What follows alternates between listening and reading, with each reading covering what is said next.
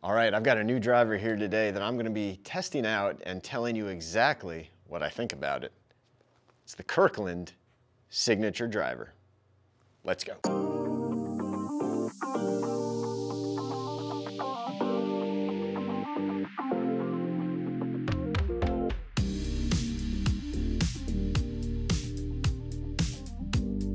Hi everyone, welcome back to the channel. Hope you're having a wonderful day. So I have in my hands the new Kirkland Signature driver. Big thanks, big shout out to Gabe at Let's Play Thru. If you haven't checked out his YouTube channel, definitely go do that. I'll put a link down in the description to that. But he sent me one of these drivers. We're going to be doing some interesting stuff with this driver, but in this video, I just wanted to basically take it for a test drive, see what I think of it, see how it kind of compares to maybe another driver that I would put kind of in the same category price point. Now, the overall look of this driver, very simple, very clean. You can see it's got a little weight screw back here.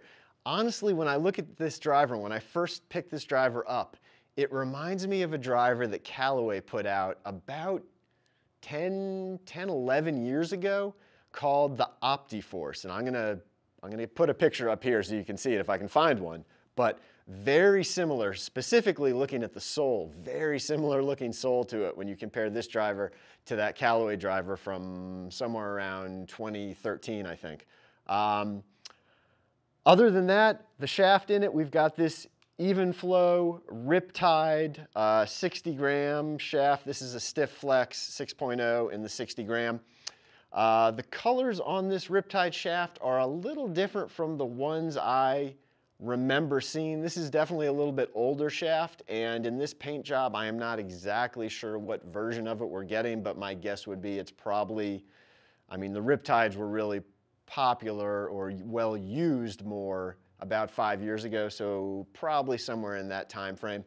It does come with a really nice velvet style lambkin grip. I do really like the grip on this. So overall, again, good looking golf club.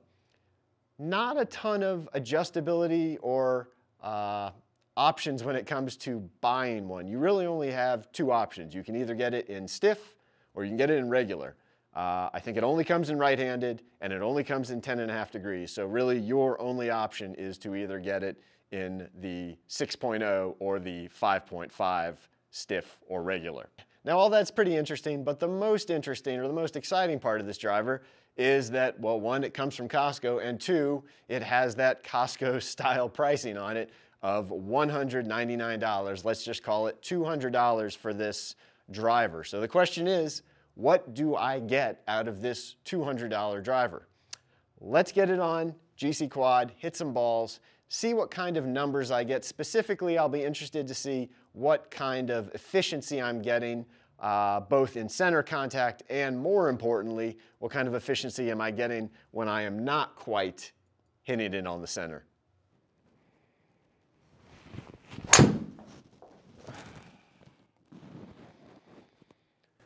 That was a little low on the face.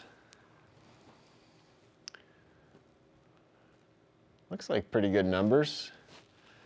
252 carry, 105 club head speed, and 151 ball speed for efficiency of 1.44. Spin up at 3,000, but again, it was a little low on the face.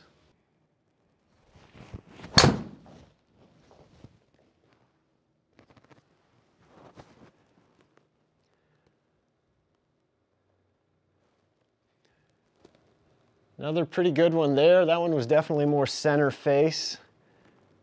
Efficiency 1.45, ball speed 152.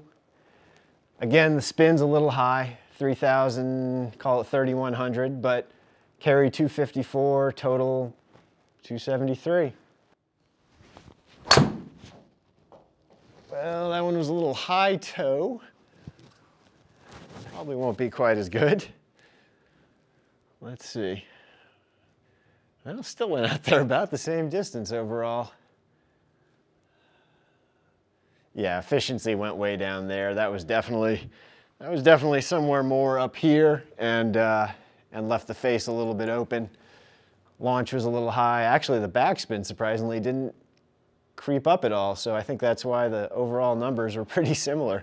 Again, that one, ball speed dropped a good amount because it was not nearly as well struck.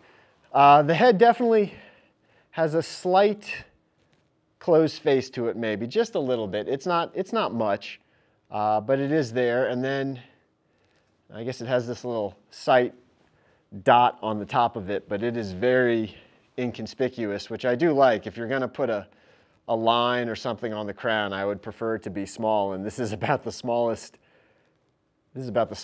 line or dot you're ever going to see. Honestly, if you're not paying attention, it looks more like a speck of dirt than a sight line or a sight dot.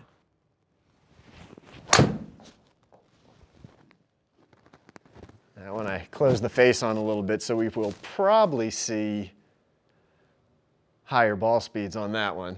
Let's see. Yeah, 152 again, 106, 1.44. Backspin came down a little again. I had the face a little more closed, so a little bit better numbers there, 257 and 277 total. All right, so I've now hit 4 shots with this.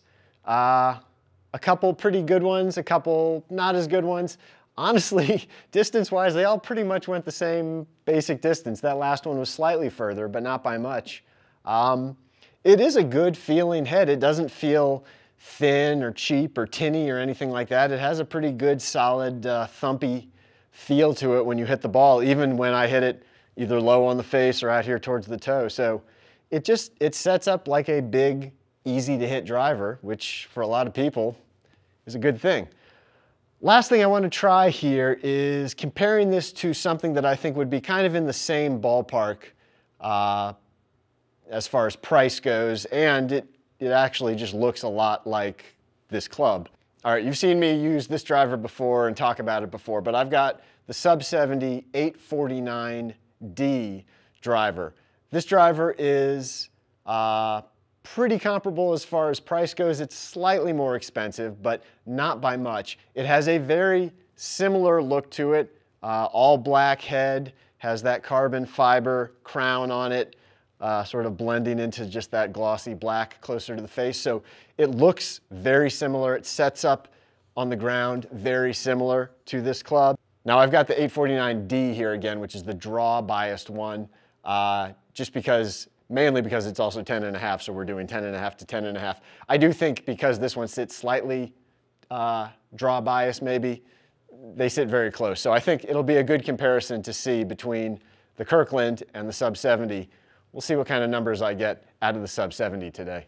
Now with the Sub 70, I've got the hazardous black or RDX smoke black shaft, which is one of the stock options for this Sub 70 driver. So let's see what we get out of this one.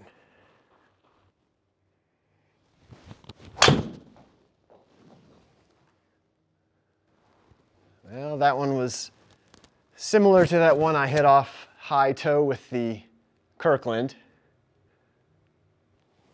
Let's see what we got out of that one.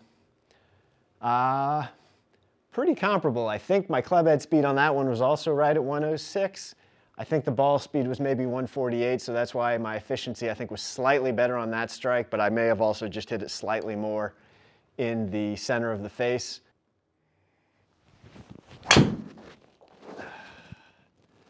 That was low and heely, which really has nothing to do with the driver and everything to do with me. So that one is definitely going to be spinny and a little shorter, yeah. So 3,300 spin, actually pretty good ball speed, just a little low heely spinner.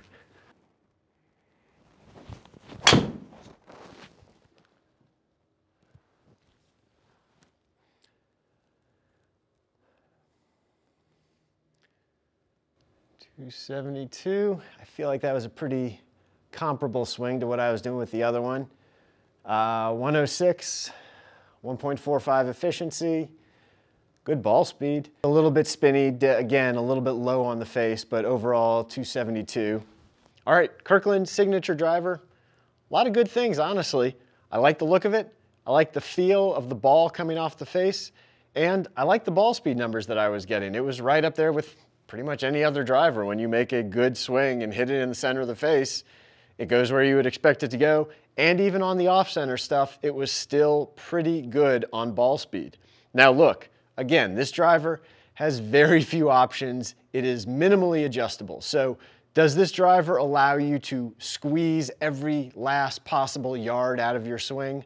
Well, no, because it doesn't have all of those little adjustments that you can really make to try and dial things in that precisely. But will it still get you 90+%, 95% of the way there? Yeah, probably will. Look, if you're looking for something that has more of those options, more of that adjustability, then I would definitely look at something like that sub 70. Again, it's got more loft options, left-handed, shaft options, grip options, adjustable weights. It's got all those things. You can dial things in a little bit more. But if you're just looking for a simple, easy to hit driver that has really good yards per dollar value to it, which is, I just made that up, but I'm going with it. Yards per dollar, what you get out of it for the amount of money you put into it, this guy's pretty good. Hey, if you enjoyed this video, definitely like, comment, subscribe, hit the bell icon down below so you will be alerted when I post new videos. Again, I want to give a big shout out and thank you to Gabe at Let's Play Thru for sending me this driver. Stay tuned both to his channel and to my channel because we're going to be doing some more content related to this Kirkland driver. So stay tuned for that. But until then, I'll see you next time.